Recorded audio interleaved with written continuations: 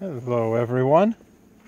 Well, it's a beautiful, warmer than yesterday day in the coop.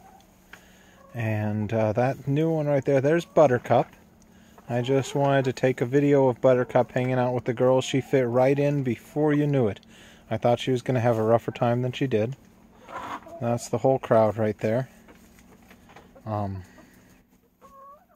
Yeah. They're just picking through some fresh threw some sunflower seeds into some wood chips to give them. I bought a whole bunch of wood chips to use to keep the floors dry through this winter. And I don't know if they're eating more wood chips or sunflower seeds, which is a little disturbing. But Buttercup's been doing great. I'm not sure if she's laying in the egg box or if she's the one that's been laying eggs that have been hidden. But so far, I mean, she's doing pretty good for the weather. I did have to, after one of those cold days, I did have to put some stuff on her comb because she's got a big, beautiful comb, and I don't know, that's cold. Hard for chickens when it's that cold. But here is, here's the flock, just enjoying some much-needed, little bit warmer weather in here. And she's doing quite well. See? She moved into a good place pretty quickly. I'm wondering if that's actually because of the comb.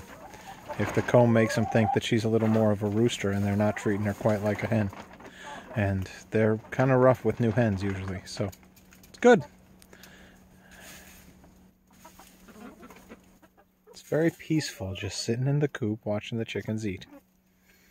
I should have a web camera for this. Or something like that. I can just stream for anybody who wants to sit and watch chickens eat.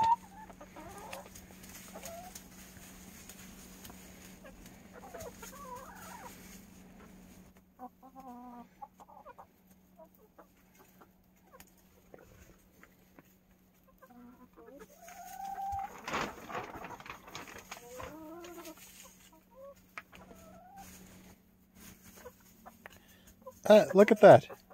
This poor bird right here. Buttercup just gave the run to that hen, and if you can't tell, that hen is much larger than Buttercup. That hen has a name that I don't remember right now.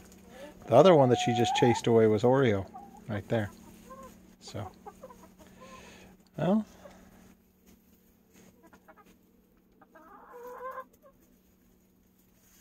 I think she's going to do just fine.